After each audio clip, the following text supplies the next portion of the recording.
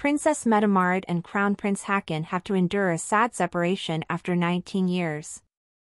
However, it is also a reason to think about your future. And it doesn't look rosy at all for a couple of Norwegian crown princes. First of all, their marital status must burden Håkon and Mette-Marit. One thing is clear, hard times are coming. Mette-Marit and Håkon, saying goodbye to Ingrid Alexandra after all these years. Håkon's parents, Harold and Sonja, are still busy making appointments. But how long will the ailing king be well? The 86-year-old recently collapsed during a state visit to Denmark.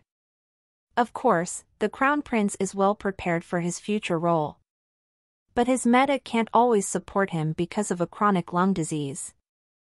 In the past, she has constantly cancelled appointments because she lacks strength. The heir to the throne has even less to build on his sister.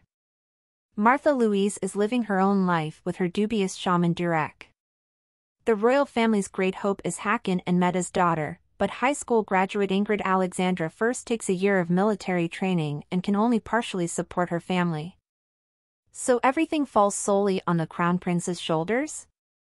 The pressure keeps mounting because some Norwegians are loudly calling for the abolition of the monarchy. Man. I hope a couple of crown princes don't let this completely ruin the mood when Håkon celebrates his 50th birthday on July 20th.